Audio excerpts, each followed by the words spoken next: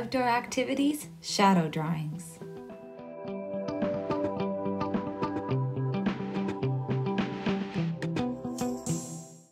This shadow art activity is a fun way to teach your children about shapes and light.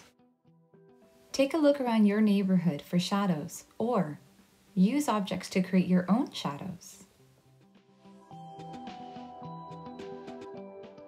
Shadow art is great at any season, but I love shadow art in the winter.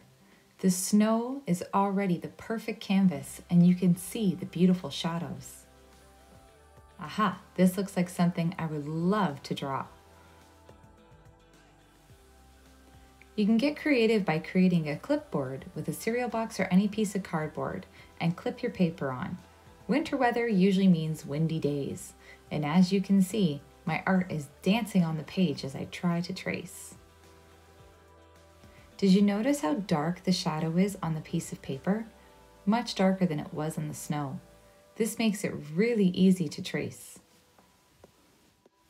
Trees and shrubs, stop signs, fences, there's so many different shadows out there.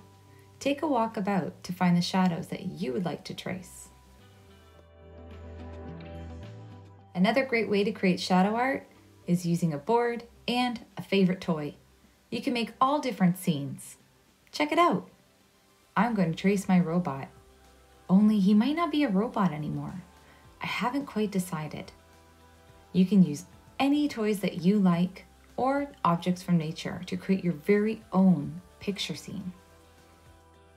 Exploring shadows is an endless opportunity for learning. There's so many things to wonder about, like, why is the shadow bigger than the object? How come sometimes when I go outside, there are no shadows? And what makes shadows and what doesn't? And how come when I move, my shadow's moving with me? These are all great questions to wonder. Try getting outside at different times of the day and notice something about the shadows. I wonder what you'll discover. I love how the sunlight really exaggerates the shape. The shadow almost doesn't look the same as the toy here. It's so big and it looks quite different. Have you noticed your own shadow when you stand outside? Does it look like you? Shadow art creates a great opportunity to get outside, but we can also bring our artwork inside and try coloring or painting, or just leaving it as it is. You can also change your whole design of what it's going to be. I think I'm going to make this a different flower, one I've never seen before, that has all different colors on it. Take a look. I've got my green stems. I think I'll add a little bit of pink. Ah, that looks nice. These are fuzzball flowers.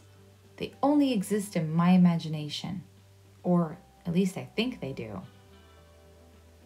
Maybe I'll add, a little bit more down here. Yes, lots of pink. I like this color.